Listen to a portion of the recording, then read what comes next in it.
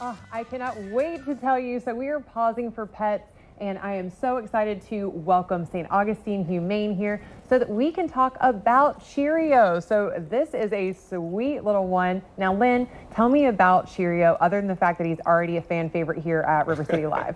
Cheerio is special for a whole host of reasons. One of the things that Cheerio is special for is Cheerio is obviously you see he's an orange cat, or she's an orange cat, and that's it.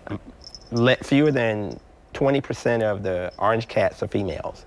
Oh, wow. Right, and Cheerio is one of those. Cheerio also is special because Cheerio was born in the woods. Oh, wow. And okay. fewer than 25% of the cats born in the woods survive past 6 months. Oh. And Cheerio is 6 months old.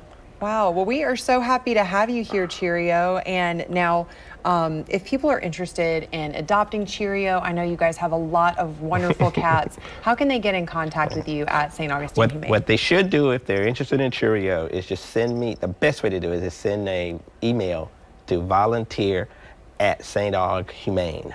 Oh. And just say, I'm interested in Cheerio. And we'll follow up with them and get that done. Awesome. And how else can we support you during this Thanksgiving season? One of the things you can do is we also have some calendars. We sell those calendars. It's really our brochure, but it's pictures of 13 different animals. And it's part of our program, of our party that we did last year that you guys supported us with.